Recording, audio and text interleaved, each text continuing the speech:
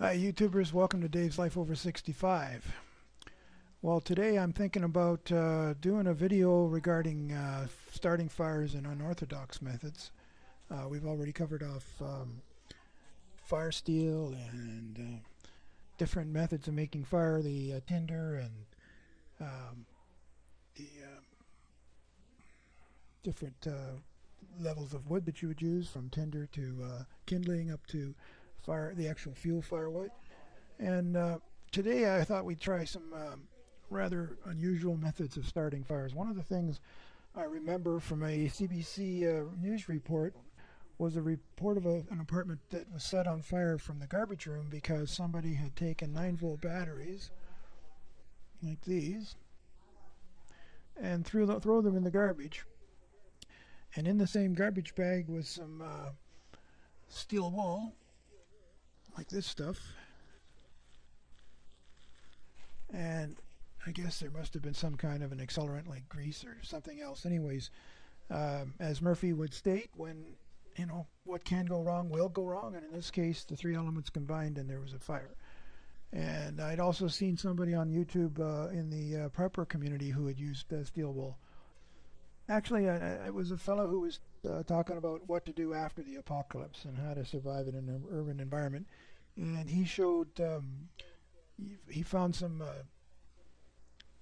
steel wool, old rusty steel wool in a garbage can, and he took that and an old 9-volt battery and was able to successfully start a fire using that. And it can be done. However, your battery has to be pretty fully charged. I put two of these together, and I put them in series. If you know anything about electronics, when you put two batteries in series, it doubles the voltage, or at least the two voltage sum. So these are 9-volt batteries, so you get around 18 volts. And what I would do then is just scrape this on the steel wool, and that would start the steel wool to glow red and catch fire. But it only effectively caught fire once. After that, I couldn't get it to catch fire unless I added some kind of tinder, and in this case, I used a piece of Kleenex tissue, which I made the mistake of rolling into a ball. That was a bad idea, and I should have known better. But you can use steel wool, and then you have to have some kind of accelerant. I tried this stuff. Let's see if you can see that.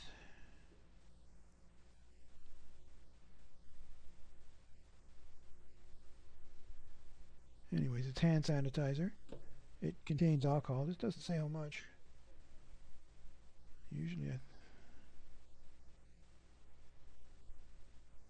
Belvedere Cigarette Company. Doesn't say what the percentage is. It's got some other stuff like vitamin E and blah blah blah blah. Anyways, if you light it, it'll burn. Not too hot and not too bright, but it will burn. That didn't work very well, so I tried. Then I went on, and this is methanol,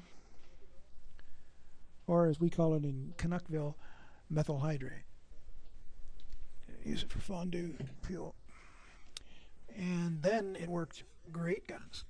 Basically, all I had to do was touch the steel wool like that, and it would instantly burst into flame.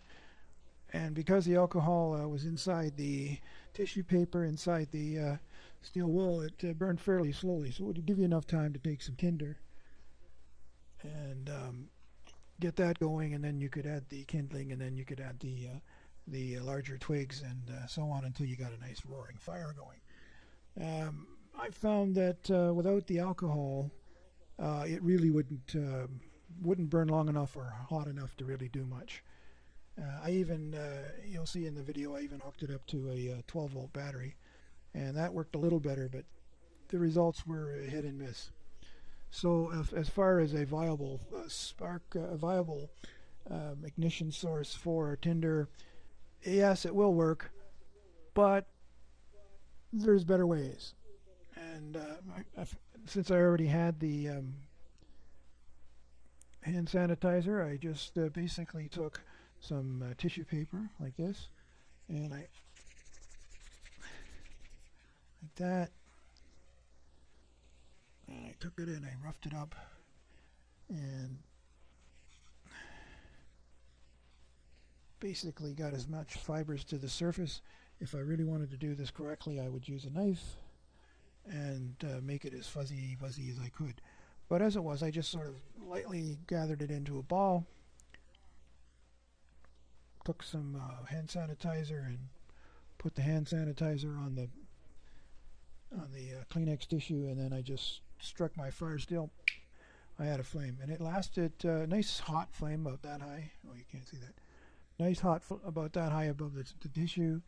I then took my fat wood, which I consider to be kindling, and piled it up on top of the burning tissue, and the fat wood caught fire pretty quickly. And then if I had some tinder, I should say, if I'd had some kindling wood, I could have put that on top, and then we would have been away to the races. But this was just to, I've been experimenting at the tinder level and the ignition level, because that's the two areas where I have the most trouble. If you can get a flame past the tinder level, then you pretty much you're away to the races. Now you just have to keep feeding it more kindling, and when that gets nice and hot, then you can use that to dry out any wet wood that you have, any wet kindling, and as long as you've chopped the or batoned the wood into manageable pieces, you can get a fire going pretty easily.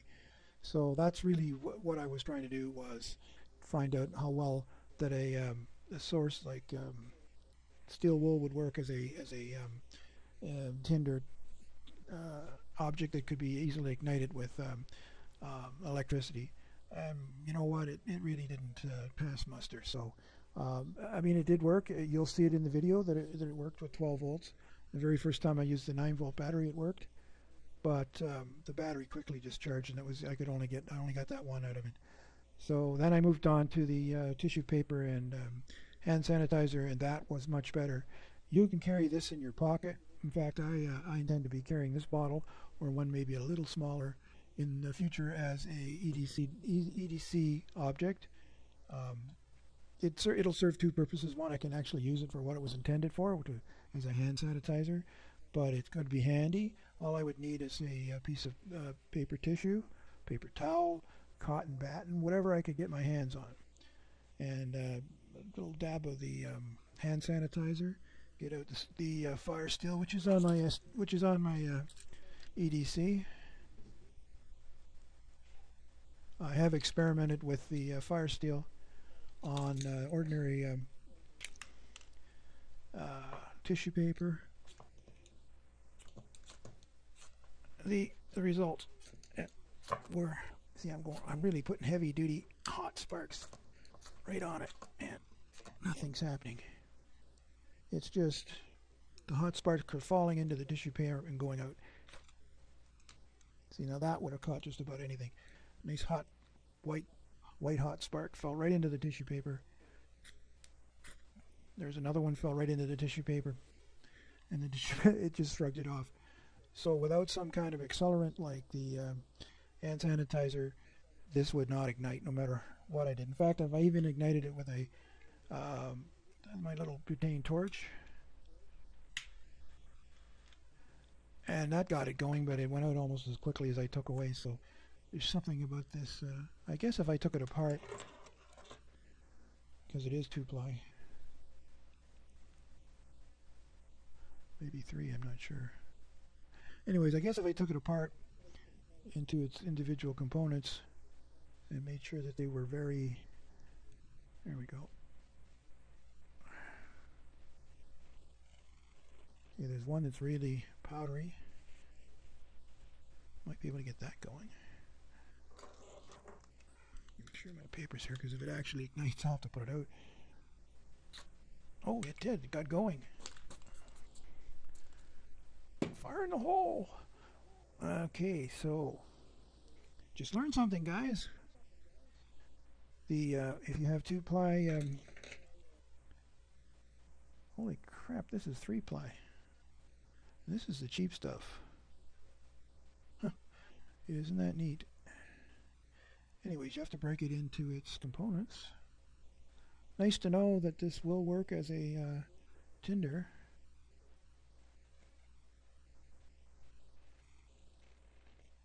Okay, so all I did was rough it up like this.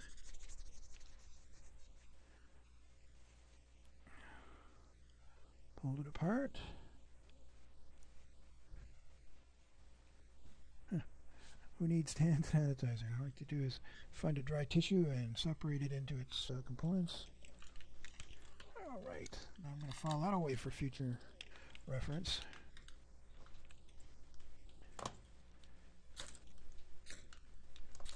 Huh. Maybe this top's was coated with something.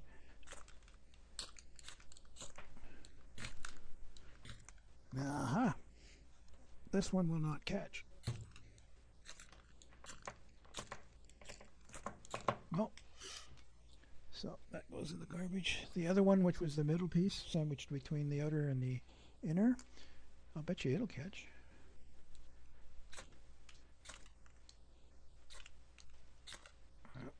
Then again, maybe not.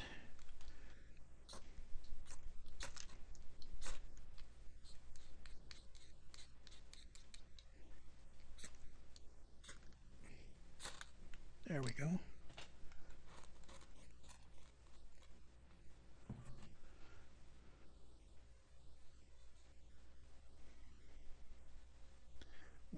Well. All right, so I don't know why the outer piece will not catch, but maybe if I'd given it a little more time, it would have. So if you have, I'd imagine it would work really good with tissue paper that you've had in your pocket. If I've got one in here, no. Anyways, enough of that. If you have some hand sanitizer, a couple of dabs on the Kleenex, and you got yourself a really good fire starter. All right, what are we at here? Doesn't tell me the time. Well, I've been I've been yakking for long enough. Wow, I can't believe it doesn't show you the time. Anyways, that's it for my explanation, and I'll do a secondary video of the experiment with the steel wool and the alcohol and all that stuff. And then I moved on to tissue paper and this stuff. So as I just proved, that's actually optional. Actually, if you do add this, you can then crumple it up into a tighter ball, and it'll burn a lot longer that way. But there we go. We got some readily. Most people have some kind of Kleenex in their car, and if you got one that's been in your pocket and it's all raggedy taggy, that's even better. So there's a source of everyday carry that you can have that will be quick to start a fire. And if you can find some way of throwing this in, which is fat wood. By the way, I also experimented with ordinary wood and wax, and you can kind of make your own fat wood just by taking some kind of porous wood and dipping it into wax, like melted wax, and then pulling it out and letting it dry. And that works just as well, if not better, than fat wood. So that's it. Take care and be safe. And if you like this video, click on the thumbs up